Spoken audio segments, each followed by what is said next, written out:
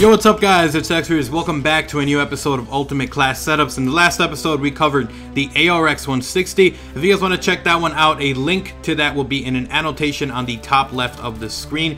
Let me know in the comment section below what weapon you guys want me to cover next. So if you guys want me to cover an SMG or maybe there's an assault rifle that I missed, make sure to leave it as a comment down below. But with that said, today we're going to be talking about the IMR. The IMR, which is possibly the most accurate assault rifle in the game, one of the most fun to use, but it's also one that you need to be very careful when you're using because it can be a little bit dangerous to use it when up close. As always, if you do enjoy this episode of Ultimate Class Setups, make sure to support the video by leaving a like and a favorite. It does get my channel out there, helps my channel grow, and it helps get me closer to 100k subs. And of course, if you guys are new and you enjoy class setups and live commentaries, just everything Advanced Warfare, then make sure to subscribe so you guys don't miss any content in the future. Now with that said, let's jump straight into this class setup, guys. Starting off with the weapon, obviously we have the IMR. Now the attachments that I would recommend with this guy is the stock suppressor and the quick draw attachment. These guys, you're really going to need it. You need it so you can move around quickly and also run around stealthily. Now the reason you want to use quick draw is because if you are going to be running in at a close distance,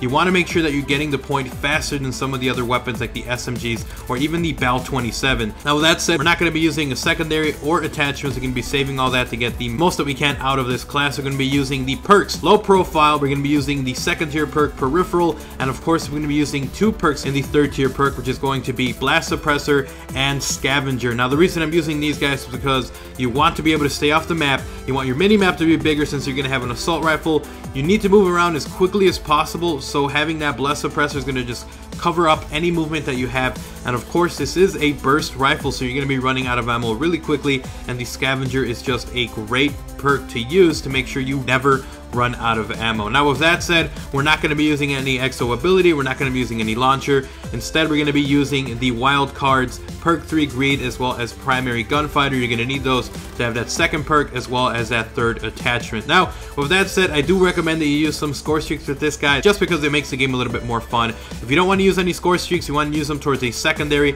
towards an exo ability launcher, maybe a second perk in perk 1 or perk 2, feel free to do that, but this is the minimum that I do recommend. As for the score streaks, the ones that I did use were the UAV, the aerial assault drone, and the system hack. I just have a lot of fun using this, guys, especially if you are not as good of a player. Maybe you want to get, you know, some bottom tier stuff that's going to be a lot of fun, feel rewarding when you're playing it, then these are the score streaks to use. Now with that said, thanks again so much for watching this episode of Ultimate Class Setup, guys. It does mean a lot to me when you guys do enjoy these and support the video, so make sure to leave a like and a favorite if you guys did enjoy the video and you want to see more class setups in the future. And also, again, feel free to leave a comment down below what weapon you guys want me to cover next, what weapon you want me to build a class around. Feel free to leave it as a comment down below. And of course, if you guys are new and you enjoy these class setups and you want to see more in the future, then make sure to subscribe so you guys don't miss any content. Anyways, with that said, guys, thanks again so much for watching the video. Like, comment, subscribe, and make sure I'm out. Peace.